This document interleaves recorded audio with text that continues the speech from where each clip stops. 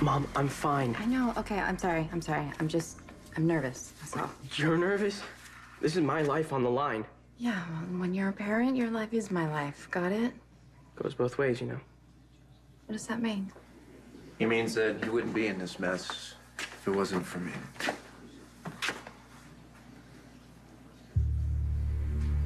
All right, just remember that Judge Carson doesn't like excuses, okay? So just be straight with her, and most of all, be sorry. Yeah, and scared too, probably. Scared's probably pretty good.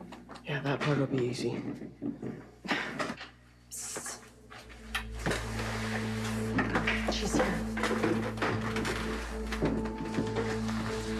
Mr. Weber, Yes, ma'am. I mean, Your Honor. approach the bench. That means stand here.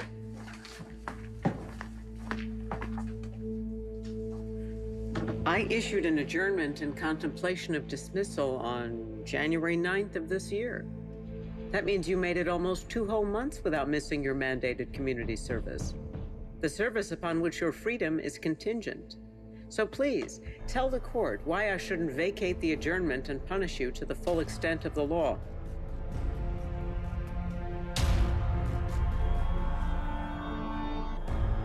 Your Honor, I messed up.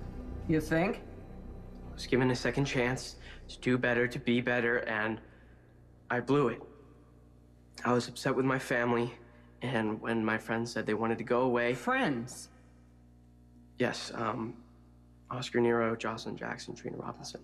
And were these so-called friends aware of your legal commitment? They were. It was our intention to make it back with plenty of time for my community service. Good intentions may pave the road to hell, but they carry no weight in court. Look, Your Honor, you told me to think ahead, and I did. Just not far enough. I didn't factor in the possibility of a blowout or my friend having health complications. But I will learn from this experience and make better decisions because of it.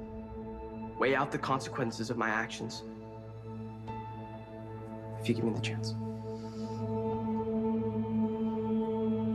It is my opinion that your continued growth is best served under the care of your mother and stepfather. So, does that mean I'm free to go? Yes. However, I will no longer consider cutting short your term of community service. You are to serve out the remainder in full and surrender your learner's permit. You can reapply upon completion of your sentence. Thank you, Your Honor. This is your last chance, Mr. Weber. If anything should happen between now and the end of your service, I will be forced to consider more punitive measures. I understand. Good. Now stay out of trouble. Mom, this is Trina Robinson.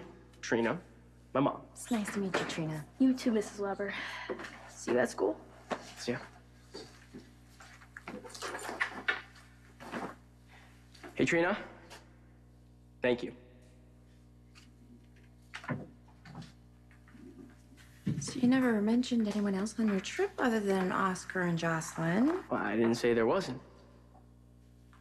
I'm assuming the sleeping arrangements were you and Oscar shared a room.